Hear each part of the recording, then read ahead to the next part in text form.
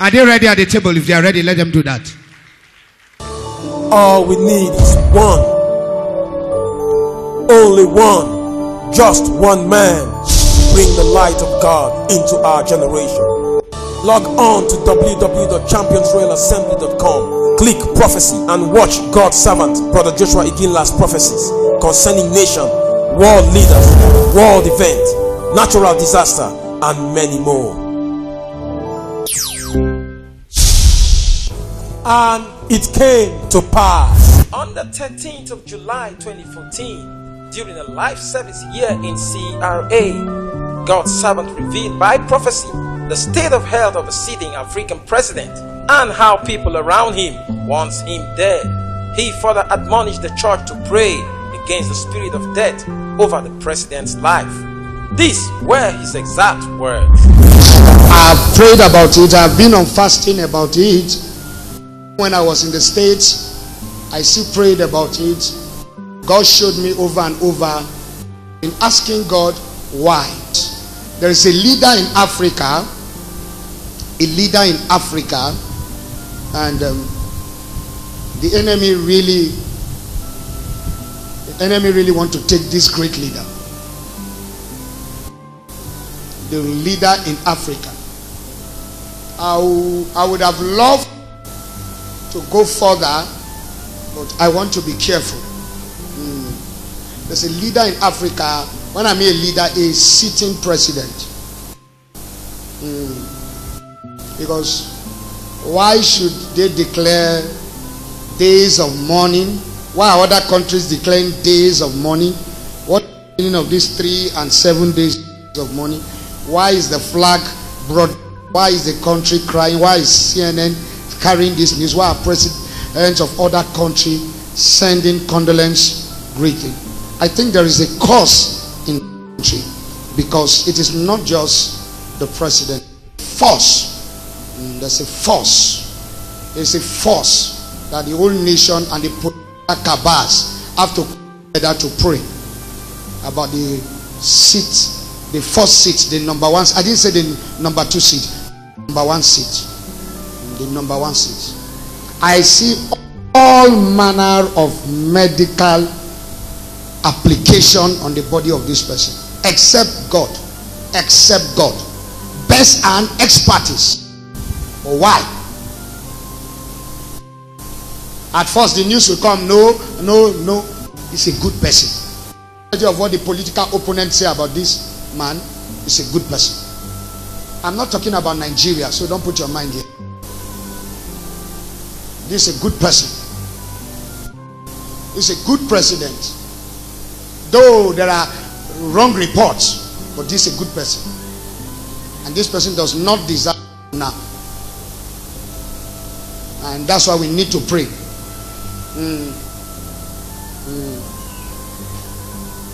Especially let us pray around Southern Africa. Do you know why? Because this is a blessed country, but there's a curse on that country. A curse that has been done since 1963. That curse is fighting that country. They themselves don't know why. And I don't want to go deep. I don't want to. There is no case that is hopeless. So they are going and saying, let's rush him out. No, he's hopeless. Why should we rush him? No. And what is making me to tell you to pray? I'm not happy because even the people around this great man want him to die. Why? I'm talking to you. Why do you want him to die? Because you too will die. Why? You are happy you want him to die. Because you too will die. He will die. Pray for him. Because you know his condition, but you don't know your own. Your own is even worse. That's what I'm talking. I know what I'm talking to.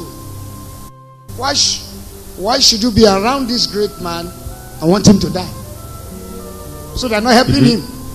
They're smiling with him, wishing him, Mr. President, who wants quick recovery, but they want him to die.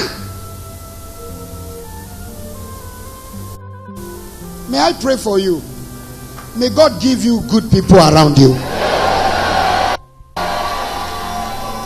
I know you are going to be a leader, and you are already a leader. You will not be surrounded by servants. That people carry you and show you concern. If God open your heart to see what they think about you, you will know they want you out of the way. I pray for you.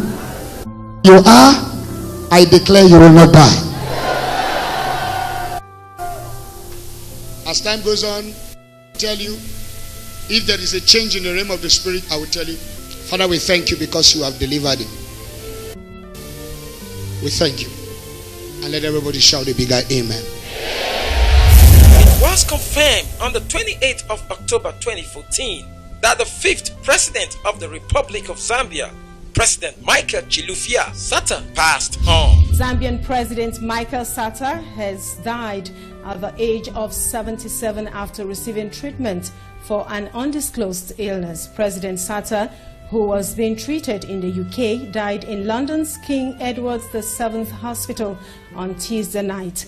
Media reports say he died after a sudden onset of heightened heart rate with his wife and son at his bedside. Zambian President Michael Sata has died. The 77-year-old leader is said to have died in London, where he had been receiving treatment for an undisclosed illness. Sata, who was Zambia's 5th president, left the country for treatment accompanied by his wife and family members. The Zambian government confirmed his demise, describing it as a blow to the country's leadership. Not the prophecy.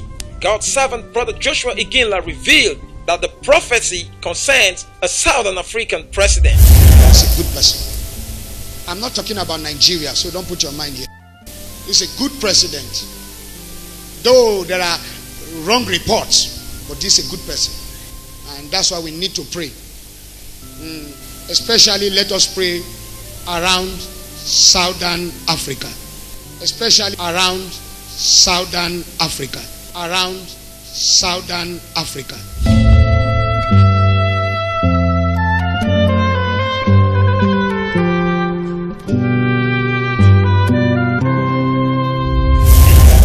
Joshua Iginla further revealed that he saw all manner of medical application and expertise to keep the president alive, but it will take only God. I see all manner of medical application on the body of this person, except God. Except God. Best and expertise. But why? At first the news will come, no.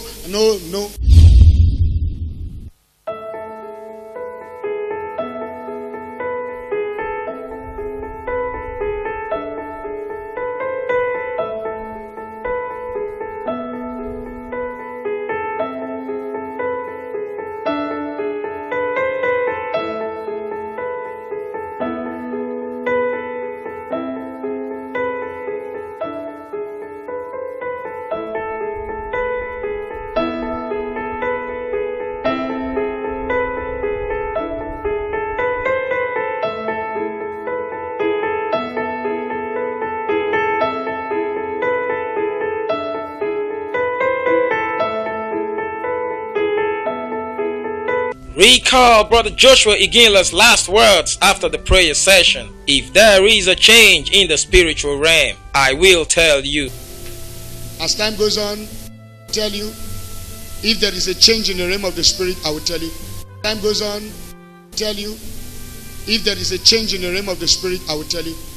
If God says yes, no man can say no. On behalf of God's servant, Brother Joshua Iginla, and the entire body of Champions Royal Assembly, join the Republic of Zambia to mourn the death of their president and pray that God grant Zambians the fortitude to bear the loss.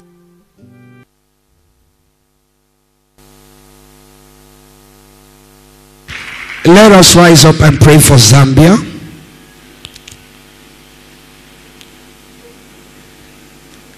Why do we need to pray for Zambia? Because of this prophetic word, I technically took my crusade to Zambia. I will leave the rest. Because God did not just only speak to us for us to sit down. I technically took my crusade to Zambia. Those who are in the crusade ground, remember, we make declarations. And I've said it that there is no mature prophet. I can't enter your country and I begin to tell you your president will die. I'm sure you will arrest me. But the truth is that I fasted, we prayed, but we always say let his will be done. But that's not where I'm going. If you remember what that prophecy say, I am speaking to somebody that you wish him to die. What about you? Are you not going to die? Because let me leave that. Because what you wish to somebody, okay. But we need to pray so that that country should not continue to, because what I see, that country should not continue to register that #1 seat that people just leave the earth. It's a curse. And I wish that that country understand that God's voice is speaking. It's not all about doing election, having the #1 seat. It's all about breaking the curse in that land. A curse that is something I can't say. A curse that everybody that sits at that one seat, that #1 seat, we exit the throne before time. Our own is burning here, and that's why we should pray. I've said it, that it's not all about winning an election in 2015. It's all about winning an election that will bring peace to all parties. I am a stronger party, I am a weaker party, I am an overtaking party. That is not the issue. The issue is, how do we win an election and still shake our hands and smile? May God help us. And I said, Boko Haram, that is not the issue. Let us not have a monster that is bigger than Boko Haram. That is the issue. You remember, I keep saying this. Politicians should tread with caution. Where need be, let the food be eaten by other people. Take your own portion. Don't eat all alone. If you eat all alone, you will see how you will vomit all. If we are all fighting to eat the same food, I speak, we are all fighting to eat the same food.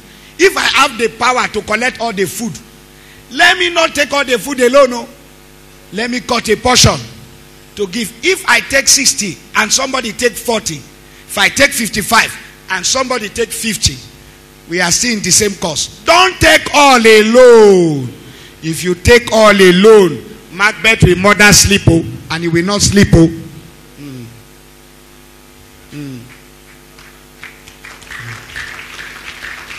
If we don't talk, this is our country. There's nowhere we will go to. I can't hold gun. I'm not a military police. But I can see. What I see, I have to say. And I will say it maturely. Let them that have ear hear. Let us pray for Zambia. Open your mouth and talk. That God keep Zambia. Preserve them. And the next dispensation. Open your mouth and pray. Don't say it's because it's not your country. And viewers all over the world, let's pray for the nation Zambia. Let's pray for Zambia. Lord, we pray for Zambia. We pray that you preserve them, that you uphold them, that you keep that nation, that you keep the nation, that you keep them and guide them and teach them how to make a good decision at this stage of their life. Father, I ask that you preserve them. Lord, we ask that, Lord, you give them leaders that will befit righteousness. We break the curse on the #1 seat. We break that curse. Can I hear you shout a bigger amen?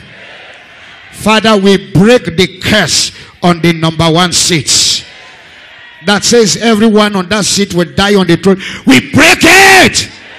The way you are shouting that amen is not louder. Lord, we pray for our nation Zambia, that there will be peace, that there will be peace, that you grant them the fortitude to bear this loss. We declare strength upon all the leaders. We declare your grace upon all the leaders. We declare favor. Can I hear you shout a bigger amen?